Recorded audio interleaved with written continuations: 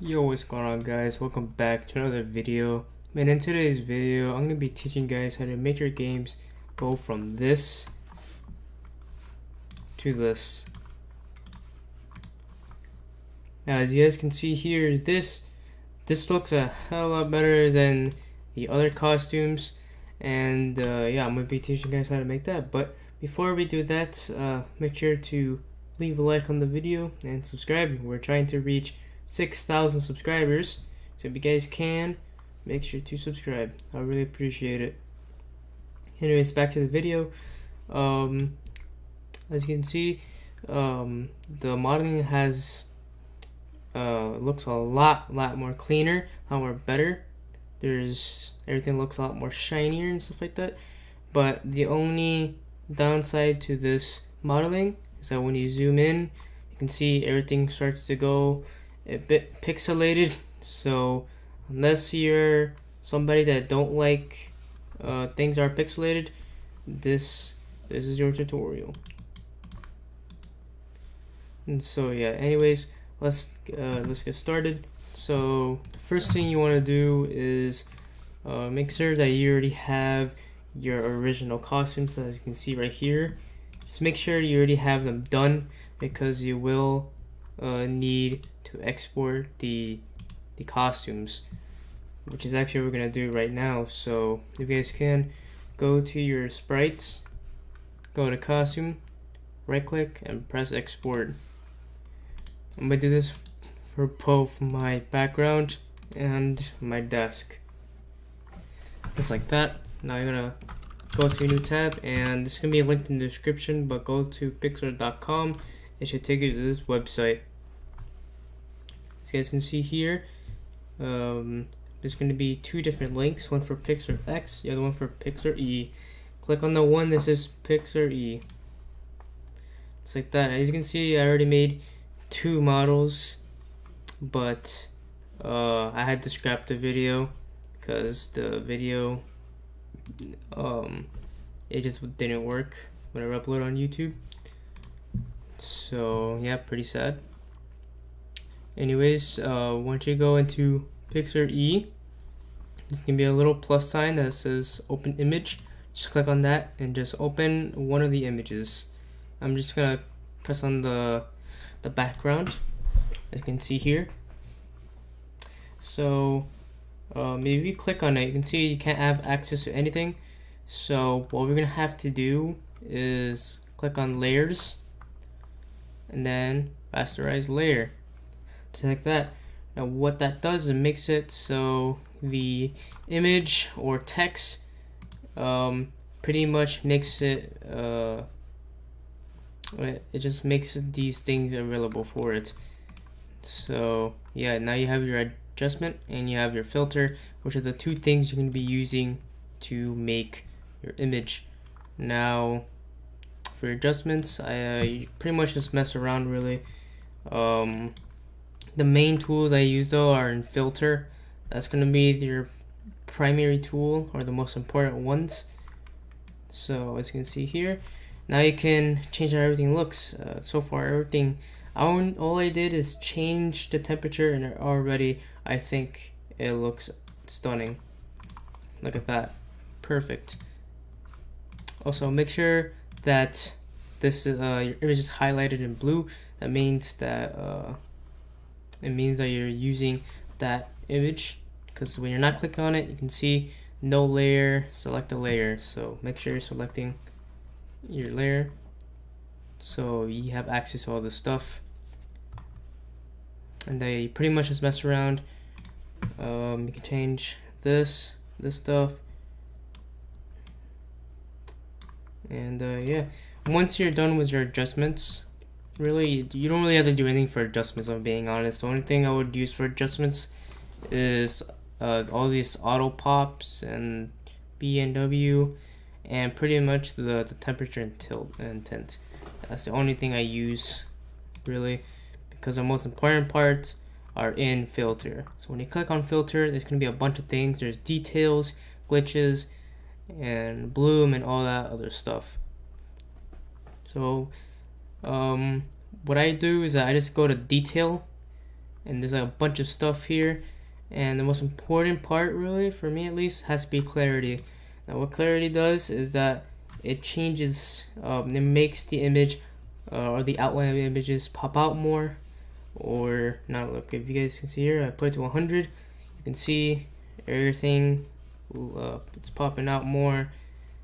And if you do the other one, you can see it does the exact opposite. So yeah, the thing with positive and negative is that negative I think is more for background images, because it gives it a more blurry like imagery, while the positive makes everything pop out more. And this is pretty much more for things that you are specifically looking at. So since this is just background, I'm just gonna keep it at negative 100. And something cool about this is that you can use the same thing twice again. So you can go to clarity and you can add as much as you want. You can see here. Make sure not to add too much though, just add like a little tiny bit. If I'm being honest, I'd rather just keep it on the first one, just like that. Alright, now I wouldn't use glitches for anything unless if you're, I don't know, making like I don't know, like a glitch type background or something. I don't really use glitches, but if you want to, you can. You can see here, you can change some stuff in here, and you have this thing right here. Try to keep it 23. You have your bloom.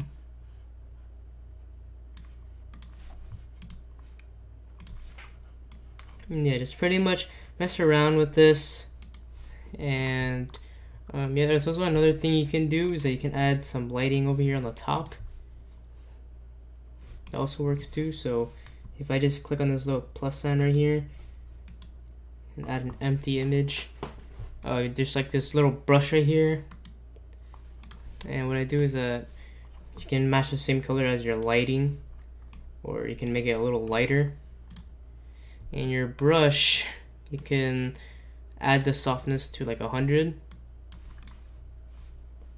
and the size, so when you click on this, you can see it has a little bit of lighting. I don't know if you guys can see it, but kind of changes the lighting. I can make it a little darker here, or a little lighter, I mean. There you go.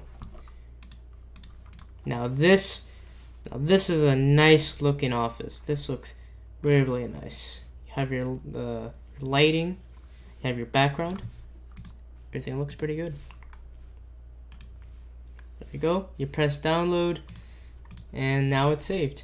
Now you pretty much do the same thing with the other image. So you go to your desk right here. Again, go to layer, rasterized. Go to adjust.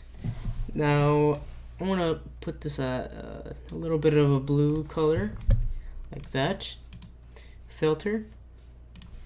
I'm gonna put the clarity at 100. Now you can see here, it looks a lot shinier. If you guys have noticed that, look at that. I think that looks really nice. Everything looks a lot more shiny, stuff like that. And again, let me see how it looks like here. You can see everything looks a lot more nicer. I wouldn't add too much clarity since it also changes the desk as well, and I don't want the desk to have too much light in. So as you can see, you're frigid, or the same called frigid. I'm so dumb. Here you go.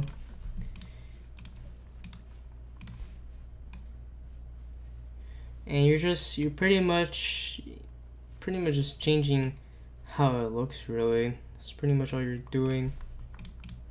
And yeah, this is pretty much how things gonna look. There's also a blur, but I wouldn't use blur. I don't know anybody that would use blur. but it's kind of weird. Press download, and then there you go. Now you have your stunning looking models. Best models you can ever have. And then what you can do is that the same costume that you made your office in, guess what? You just click on upload costume, make sure it's the right ones, and then you add them. Now here's what I mean by it not looking, when you go on full screen, it looks a little bit weird. It goes blurry because the office, at least, it changes. So you want to change it to vector, and just do that. Accident to mess it up.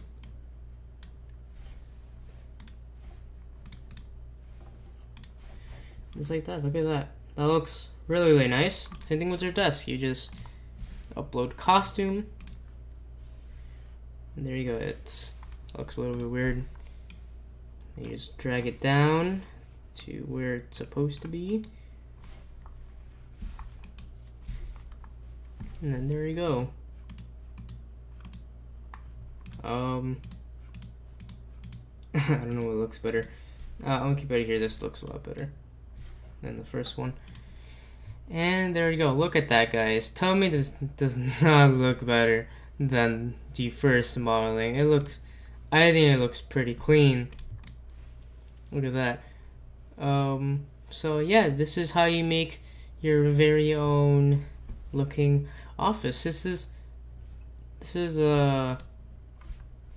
so you can also delete, this if you want to. Well, I think I'm trying to keep it like this.